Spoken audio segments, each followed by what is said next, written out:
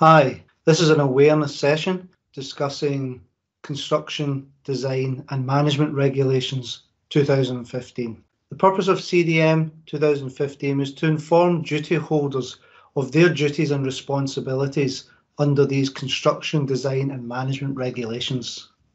I should add a caveat to say that this training webinar is not sufficient for you to understand the full requirements, and there are additional training courses you may have to undertake. This session is to provide awareness in the three areas mentioned. So, we want to describe the main requirements of a duty holders under the CDM regulations. But before we go into that in too much detail, we want to give a little bit of background to the regulations and the changes. In 2015, we introduced the new regulations. These were updating the 2007 version, where there was a change associated to what was classed as a CDM coordinator, where we introduced principal contractor and principal designer into the regulations. Another key change was the requirements under domestic clients that previously did not fall under the 2007 requirements, but do so under the 2015 requirements. So there is a number of requirements under the 2017 duties that then changed around the requirements in 2015 and why those changes occurred. So the 2007 requirements didn't fully meet the EEC directive, which was put in place around temporary and mobile construction sites. And of course, these updates, the main purpose of them was to try and drive down the number of accidents and fatalities on our construction sites and building that in from a design point of view. And we wanted to remove reference to competence inside the guidance, and there was no longer an approved code of practice. One of these key features of the changes was to be in line with what's classed as busy builder and a more logical process step to the regulation. So, of course, we have to remember there is links from our EU directives associated to the Health and Safety at Work Act 1974, which is a requirement within the UK, and any construction sites have to follow this. The EU directives looked at regulations, approved codes of practice, guidance, British and European standards, and of course there's a suite of free publications available to support this. So, approved codes of practice are around the practical guidance on how to comply with the law. There's a number of different advice that's available to assist in how the law can be complied with. And there are also assistance in how you may be able to show alternative methods in how you demonstrate you're compliant. And under the special legal status, you need to show how you comply. Not necessarily just that you do comply, but under certain requirements, you may have to be able to demonstrate that. And of course, you can be prosecuted if you're in breach of the health and safety law, including CDM 2015. There are guidance to support us, usually issued by the Health and Safety Executive. It's not compulsory to follow the guidance, but it does give you a good supporting information pack, and it's free. Normally, doing enough to comply with the law under these guidance should be sufficient, and it may be, as mentioned previously, that inspectors would seek compliance referred to that guidance. So let's give a little bit of background here around construction. So as we know, construction in the past has been one of the biggest contributors to fatalities and worksite injuries reported in the UK. So we received some information from the Health and Safety Executive website, which has shown that we have started to see a trend going downwards on the number of people who have been killed on a construction site. So back in 2015-16, we were at 47 people, and the most recent figures for 2018-2019 were at 30. The 1920 figures will be released around June 2020. It's also important that we recognise that there are other issues in other sectors around agricultural, waste recycling and manufacturing, which are also other high-risk areas. So there's a couple of points of note. There are some positives that come out of these figures.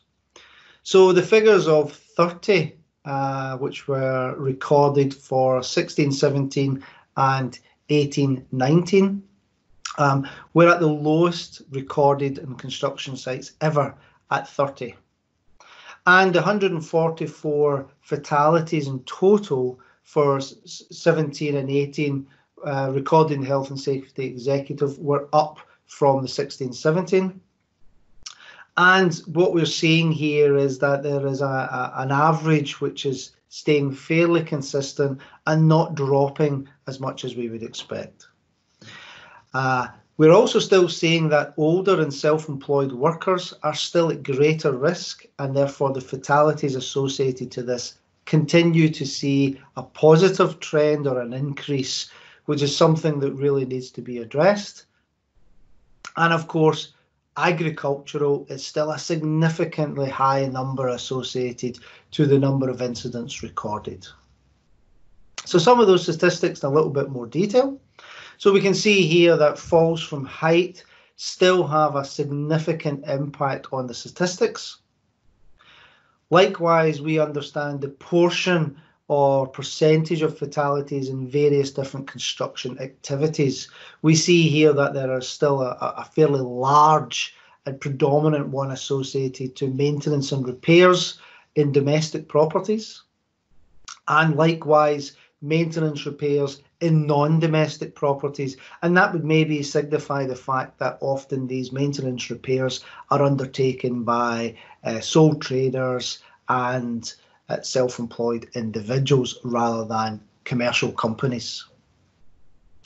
Looking at the major causes in construction sites, we see that falls from height and slips and trips and falls are the two top areas.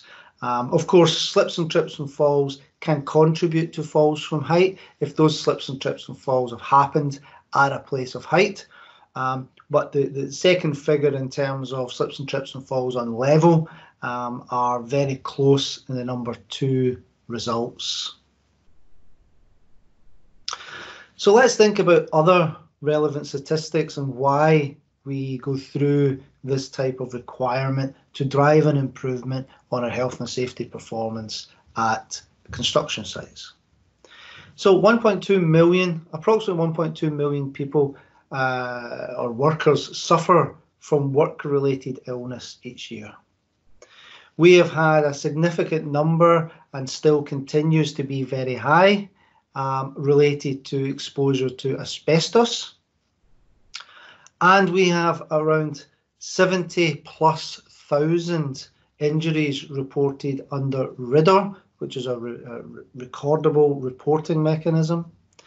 And of course, a significant number, close to 30 million working days lost related to ill health and injury, which, as you would imagine, this has a significant impact on the economy, with some figures from 16-17 quoting that approximately £15 billion of economic impact came from people recording ill health or injuries associated to work conditions. If we again look into enforcements associated to this, not necessarily related to injuries, but we have in the range of 3,000+ enforcement notices on construction sites to duty holders every year. And a number of these are split up by a number of prohibition notices, improvement notices, and potential breaches as well in regulations. Some of the big numbers in here are around our working at height regulations, and of course associated to CDM, which we're speaking about today. This is the third largest breach on construction sites. We also have requirements under breaking down into the CDM requirements. We have requirements under principal contractor, main contractor, client duties, principal designer, and the designer. And you can see here that the principal contractor and contractor are the biggest contributing factors under breaches associated to CDM 2015. So when we talk about principal contractor, this came down to the planning and the management, the monitoring and the coordination of the work undertaken at the worksite. And in terms of the contractor, it's the knowledge that's been found on site associated to the people undertaking the work, i.e. the skills they have, and also associated to the welfare facilities that have been put in place on these construction sites. We also see issues, as we always do, associated to excavation, fire safety, and the stabilities around structures. Of course, we have to remember that there are sentencing guidelines that the Health and Safety Executive can enforce upon across England and Wales and Scotland, Northern Ireland as well. And there are sentencing guidelines which have changed, and in part what these have allowed is the Health and Safety Executive under these laws to enforce larger penalties on organisations and individuals as well. So let's look at the structure and the application of the CDM regulations. So in part one, it's the commencement and interpretation and application of the requirements under the structure, where we have client duties, health and safety duties and roles, general requirements for construction sites. And then under the schedules, under Schedule 1, we have the particulars to be notified under Regulation 6. So this is the requirements of notification. Minimum welfare requirements for construction sites. Work involving particular risks, where we identify what those risks are. And transitional provision is no longer in force, where we hand over requirements to another individual. There are still requirements under these schedules under employee responsibilities, but we have to think about the overall responsibility under principal contractor. And then there are other amendments to legislation we have to be aware of. There are a bunch of appendices that fall out from this as well. So the general principles of prevention, the pre-construction information, the construction phase plan, the health and safety and fire plan, and information flow during a project involving more than one contractor, which is quite a critical area and often seen as a weakness on construction sites on how information passes between different contractors. And then, of course, the additional one, which is the working with domestic clients. So there's a few important definitions I would just like to get out here associated to this. So definitions for all duty holders, and these include domestic clients, remember, which can bring about a little bit of confusion to people. So principal contractor. So this is a contractor appointed to perform the duties under Regulations 12 and 14. And the principal designer is the designer appointed to perform their duties under Regulations 11 and 12. And of course, under Regulation 12, both the principal designer and the principal contractor would have to work very closely together. And often you would find that the principal contractor may have the appointed principal designer duties as well. And under the pre-construction phase structure, so there's a period of time from the start to finish of a construction work in a project. So there has to be the construction phase. So this is the overall work from start to finish. There's a construction phase plan, which has to be drawn up under Regulation 12 to 15 to show the plan that will be undertaken. And then, of course, the different activities within that, which is the various construction work that's carried out, which could be related to building works, civil, engineering works, and maybe also different construction and maintenance activities as well. There's the health and safety file, which should be prepared under Regulation 12 and also referred to under 5, and pre-construction information that may be specific to that particular site and maybe requirements under the principal designer's needs to understand risks associated to the site itself before it goes under construction. So let's think a little bit about the duty holders. So the client under 2015 can also include a domestic client. Then we have the designer, who is the person that undertakes the design duties, the architects, the engineers, and so on. Then there's the principal design requirements, classed as PD. And underneath this is where they consider the health and safety risks associated to CDM duties. And then there's the principal contractor, referred to as PC, which is a person that takes ultimate responsibility across the work plan and the work activities, the contractor, and the individual workers within the contractor companies. Then we have to think about the client role and their main duties. So the clients can be an organisation or an individual for whom construction work has been carried out for.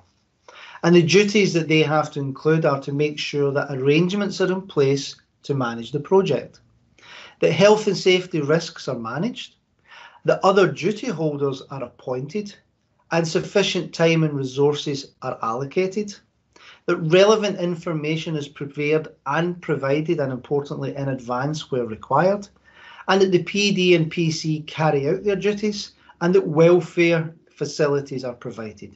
And you will see later on when we go into this, often the client passes that responsibility back to the principal contractor to put these arrangements in place from start to finish of the job, and working closely with the principal designer.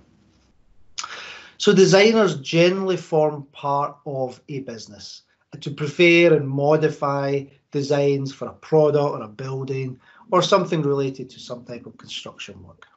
So designers' duties are to eliminate and reduce or control foreseeable risks arriving during the maintenance activity, which would happen after the construction, and also the activities associated to all construction work.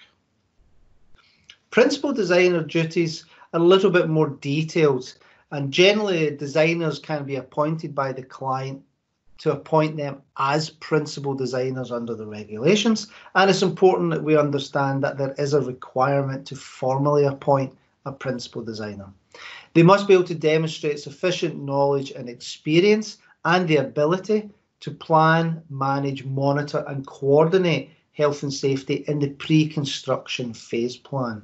So this is where they would look at the various stages, right from the design development through to work being carried out on site, to ensure they understand what the key risks are and liaise where required with principal construction company, or the principal contractor, sorry, and also other engineering companies. They must prepare and provide all of the relevant information to the other duty holders, and this always falls on the principal designer's requirements.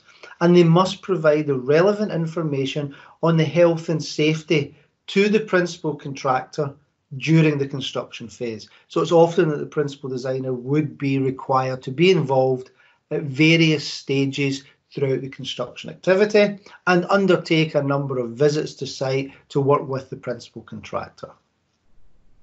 So let's get down into the principal contractor's duties. So they would be appointed by the client to coordinate the construction phase of a project where there's more than one contractor. So this is the important fact about a principal contractor. It's when there is more than one contractor required across the work site. So the duties of the principal contractor is to plan, manage and monitor and coordinate the various activities, liaise with the client and the principal designer as required to ensure that those duties are carried out, planned and coordinated correctly. Their requirements are to prepare the construction phase plan, and often that would be in working with the principal designer, and organise the cooperation between the various contractors. So the principal contractor is taking that role to ensure that they liaise properly and they organise and coordinate with the other contractors working on the site. They must ensure that there are clear site instructions. They must ensure that they prevent unauthorised access, whether that be when the site is open and operating, and also when the site is closed down at night or weekends. And they must consult and engage with their workers associated to all health and safety requirements, including those that go all the way back to the Health and Safety at Work Act. They must also provide suitable welfare facilities for everyone at the site. Then we get down to the contractor's duties. Do actual construction work. So these are the guys that carry out the work. They can be self-employed individuals. They can be contracting companies. So they must plan and manage the work that they will do that's under their control. Where the projects have more than one contractor, they may have to coordinate their duties with other contractors and others within the principal contractor's requirements, and they must comply with the directions given by the principal contractor and principal designer. If it's a single contractor project and there's no requirement for a principal contractor, then the requirements under the need for CDM and a construction phase plan falls to that single contractor undertaking that work. And then, of course, we have the workers underneath this as well. So they either work for a company, which they have some level of control under a contracting company, or they could be individuals. So they should be consulted about health and safety and welfare matters. They have to take care of their own health and safety requirements specifically to them. And they must report anything that could be endangering their health and safety or the health and safety of others on the work site and outside of the work site. And they have to take responsibility to cooperate with their employer, their colleagues, other contractors, and of course, other duty holders, including principal designer, principal contractor, and possibly even the client. So we must remember about domestic clients. So has construction work done on their own home or that of a family member's, not done in connection with a business. So this is individuals that request work to be undertaken in their domestic premises. So under these requirements, securing health and safety is number one. So key elements include the general principles and the prevention under Appendix 1, appointing the correct people. And remember, when we talk about the client, they can pass on these duties to the principal contractor or principal designer. Providing information, instruction and training and supervision, which is Section 2. The cooperation and communication around all the various duty holders, and engaging and consulting with the workers. Obviously, these key elements around health and safety to the client are often moved on to the principal contractor to manage these elements throughout a job. They have to secure health and safety at the work site. So they need to ensure that under Appendix 1 of CDM regulations, they eliminate or avoid risks. They evaluate the risks that cannot be avoided. They combat the risks at source using hierarchy of controls. They adapt work to individuals that are undertaking this, adapt to technical progress, maybe bringing in various different pieces of equipment to alleviate some risks, replace dangerous activities and chemicals with non-dangerous where appropriate, and they look to provide an overall policy of prevention to try and eliminate risks. And they must give priority to the collective measures, not just looking at one individual over another. They'll have to look about the activity happening at multiple stages throughout and multiple contractors and workers at the same time. And they must give the appropriate information to the employees. And again, I'll stress again that often these client duties are pushed on to the principal contractor. There are notification requirements under CDM under Regulation 6. And a project is a notifiable project where it has more than 30 working days and there are more than 20 workers simultaneously at any point of time on the project, or there are more than 500 person days involved in the project, the construction project overall.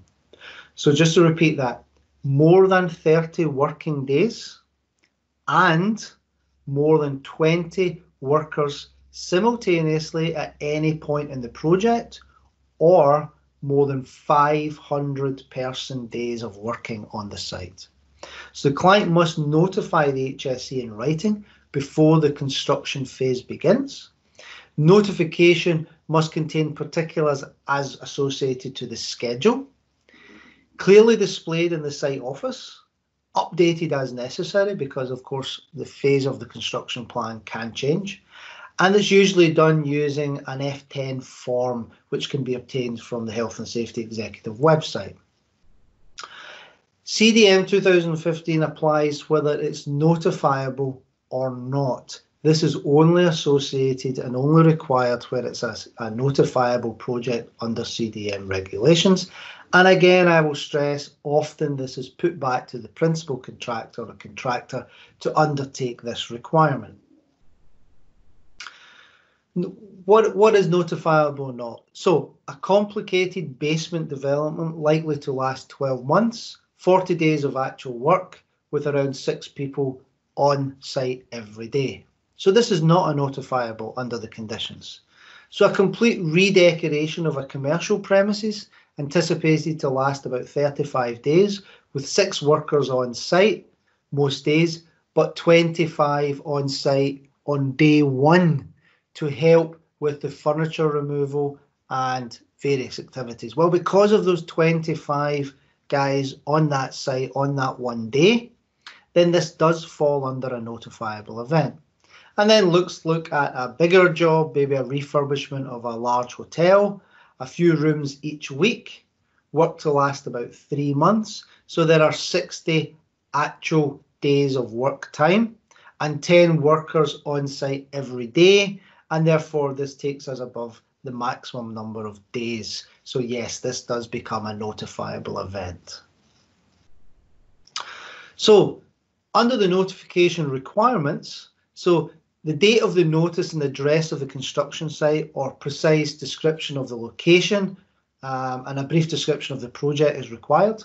Typically, this also includes the name of the local authority where the site is located, contact details of the client, who the principal designer is, and the principal contractor, if it's known at that point, the planned date of the start of the construction, and the time allocated and duration of the construction work, the estimated maximum number of people on site, the planned number and names of contractors which have been appointed, names and addresses of the designers appointed, and declaration has to be signed by or on behalf of the client. So again, it's the requirements of the client unless the principal contractor or contractor take on these duties and sign on their behalf. So let's talk about the main documentation required as part of the compliance under CDM Regulations 2015. So the main documentation are appointment letters from the client to the principal designer and the principal contractor. The notification form where required, and if you need to understand more about the requirements of the notification form, look at our previous video around what the requirements and obligations are. The F10 form is the responsibility of the client, but if he or she appoints those duties to a principal designer or principal contractor, then those duties would fall under them. The pre-construction information, which falls under Appendix 2, which a little bit more information under pre-construction requirements. Then the development of a construction phase plan, which falls under Appendix 3. And this includes construction information and CDM Wizard, which is some CITB smart app that can be used to assist in this type of activity. The health and safety file, which falls under Appendix 4. And this is important if there is more than one contractor on site. And then PAS 91, which is our pre-qualification requirements we may use when we are appointing contractors to our site and our job activities. It's a little bit more in PAS 91, so it's a little bit around pre-qualification requirements. So questions to assess construction supply chains. It includes health and safety questions as well as other type questions. The aim is to provide a common set of questions to all who are filling it in, and it's linked to the Safe Scheme in Procurement SSIP. And really it's to try and drive encouragement and participation from more SME companies, more smaller construction companies and contractors, so that they can provide the same type of information at the same time to the required principal contractor. And it demonstrates a level of professional competence, and in all cases it references back to CDM 2015. So I have to think about, there are a whole bunch of other regulations within CDM, and those are safe places of construction work, and this is associated to access and egress. The site security, so this is a documentation that would be used to manage the security of the site while it's in operation and not in operation. And of course that security is going to be related to the risks at that site, both to the site itself and to individuals that may come onto the site. The regulations around stability and structures of the buildings, of temporary structures, and of different types of equipment used on the site.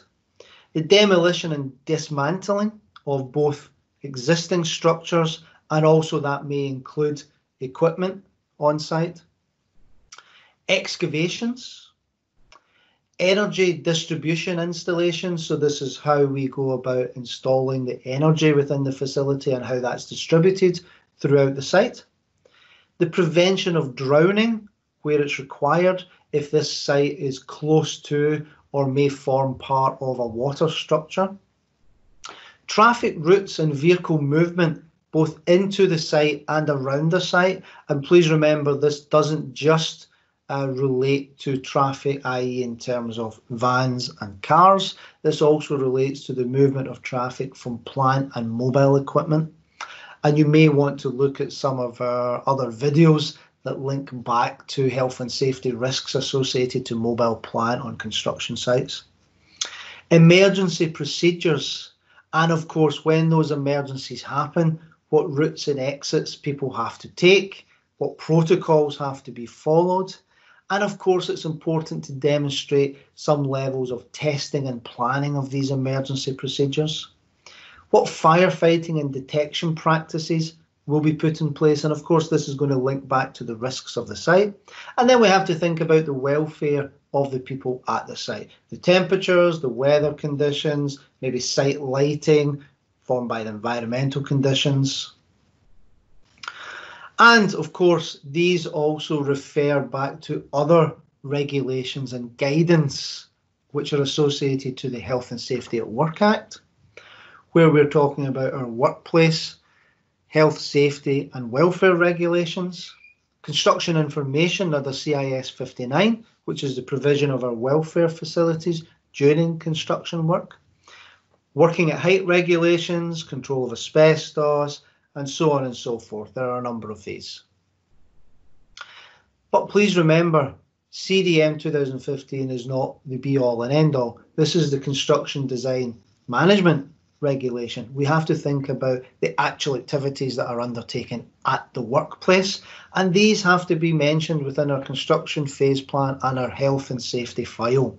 So we have to remember that some of these may be related to lifting operations, electrical activities, confined space, how we control vibration work on the site, how we control noise on the site, and hazardous chemicals, and so on and so forth. These different regulations that we have to understand and control will be driven out of the construction phase plan and working with the contractors in terms of the various activities that they will undertake. A little bit of information here about some recent prosecutions that occurred under CDM 2015. So there was a DIY chain which had some workers which fell from height, and they failed to recognise their duties under the role of CDM under client and principal contractor. And then another one which was associated to an infrastructure services company where they find after a subcontractor was set on fire. And these were under the breaches of Regulation 25 and under their principal contractor duties and how they had to inform and manage other contractors working on site. So in this section associated to CDM 2015, we're just going to talk a little bit more about the duty holder interactions. So to understand how the duty holders interact with each other during the course of the construction project in general. So at the construction setup phase, we have to think about the information flow and how that happens. So what site arrangements and restrictions are in place associated to existing occupants. So is this particular project going to be undertaken while there are existing occupants on the site? The access that you may have to give them and the security as well. We have to think about information flow in practice on the site associated to existing information we have. So maybe the drawings that may lead us to identify asbestos information, various ground conditions. There may be other surveys that need to be undertaken to provide more information. And we have to refer to the existing health and safety file and the site services. So these are some examples of some of the information that has to flow around the site and has to be available to all people working at that site. Under the pre-construction requirements, we have to look at the existing arrangements and the site arrangements and restrictions associated to how we will get to site and how we will carry out work on the site. And this information must be provided to the design and for the construction and use.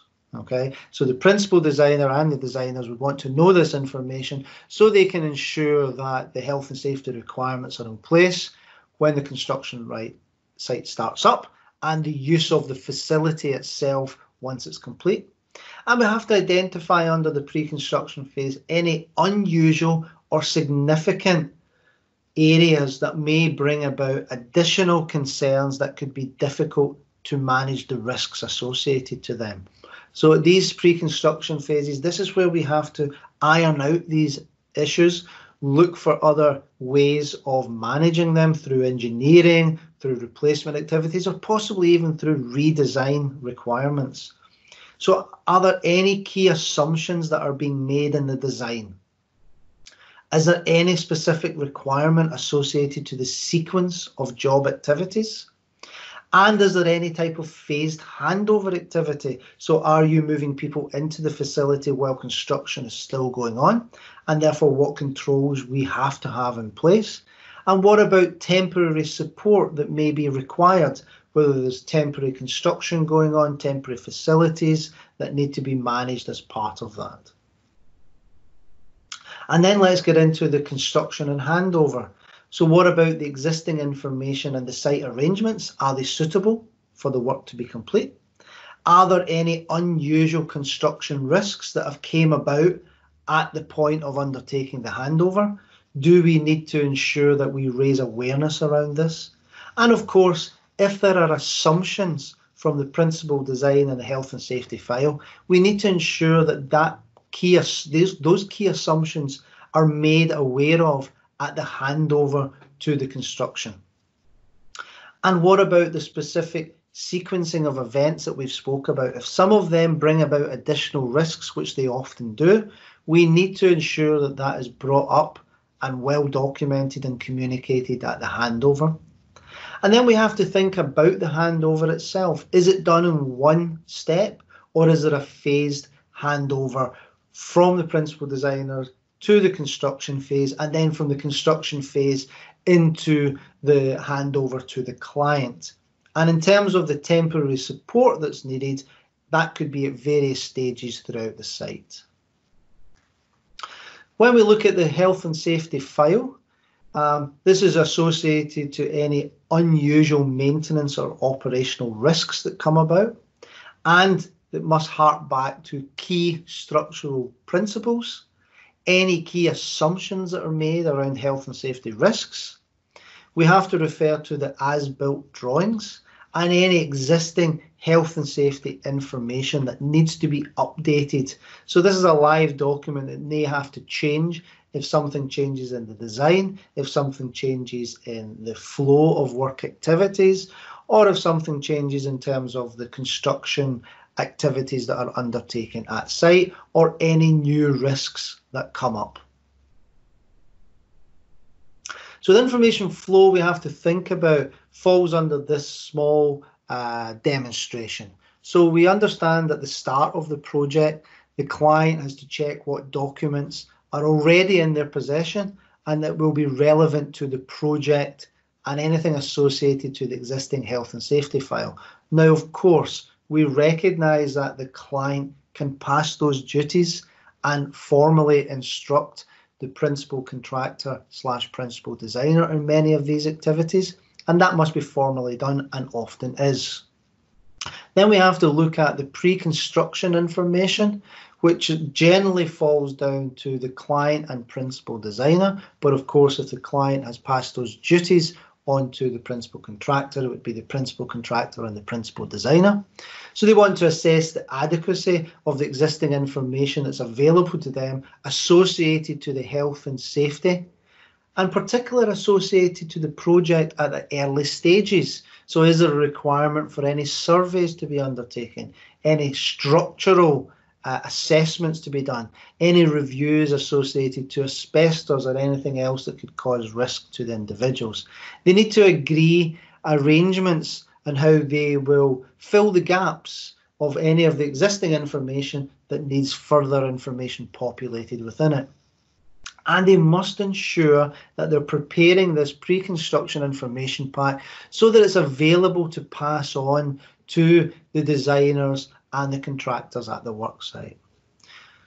So we have to think about what activities we have to take to the process of the design, into the construction phase plan, and the health and safety file itself. So various requirements in these different phases. And of course, we have to remember that in all cases, these activities may have to be updated if changes occur at the work site. So where there are changes that go right back to the design level, then the principal designer has to be involved, has to be fully updating the documentation associated to that, and where required, may have to go back and update any authority that they need to. Inside the construction phase plan, we need to remember that these are the pre-construction information provided from the designers, and ensure that the plan is appropriately reviewed regularly and updated as required. It's important that any significant changes and important changes to risks which have increased that may involve multiple people within the work site.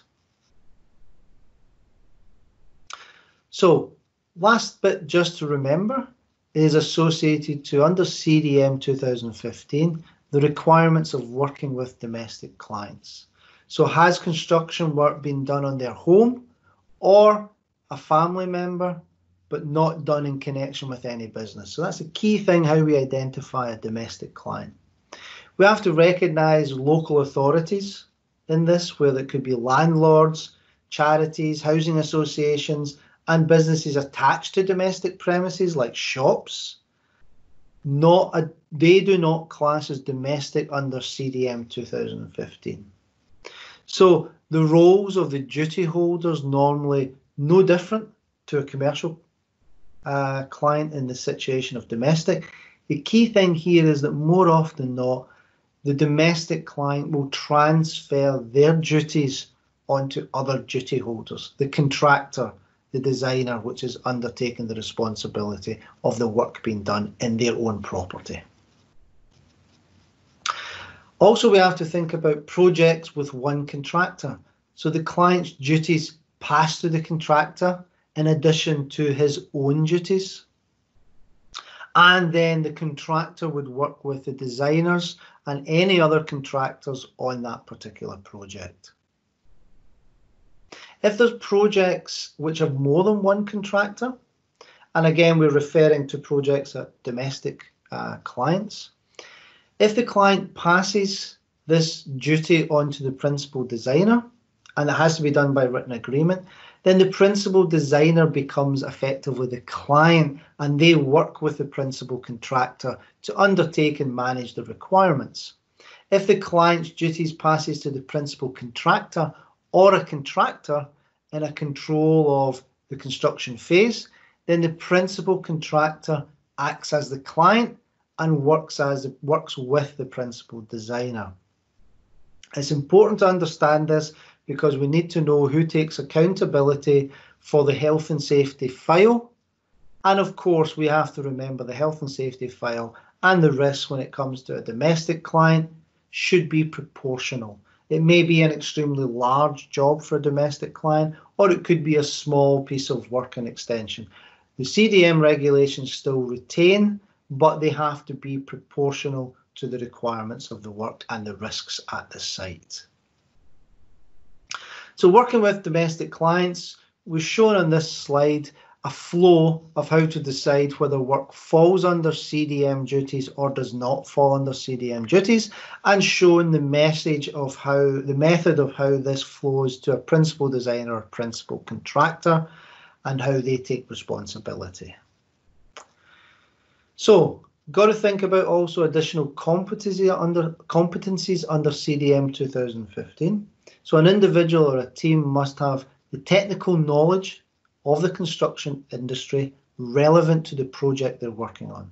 They must understand the skills to manage and coordinate the pre-construction phase, including any design work. And where there are high-risk activities, which we spoke about previously under Schedule 3, there needs to be potentially a greater level of health and safety competence brought onto the project. And this may be where a health and safety advisor or health and safety consultant may be required to come in and provide that additional support. Where you would understand what these requirements are, they may fall under NEBOSH construction certificates or IOSH managing safely in a construction site. And it's strongly suggested where there are these higher risk activities and you're using a health and safety advisor or external support that they demonstrate they have these certificates and competence in place. So the objective of this suite of videos associated to CDM was to describe the main requirements of the duty holders under CDM, to list the main items of documentation that should be required and considered, and to understand how the duty holders interact with each other, and of course understand how they take their duties as the construction project carries on. We've put in here a bunch of references that may be interesting for people to get a bit more information, drill down a bit further associated to CDM requirements. And we just want to take this time to thank you. So please subscribe to our YouTube channel and follow us on LinkedIn. We also have free resources available on our website for anyone that wishes to get more information associated to CDM, health and safety, quality, and other such compliance activities. My name is Chris Docherty from FQM. Thank you very much.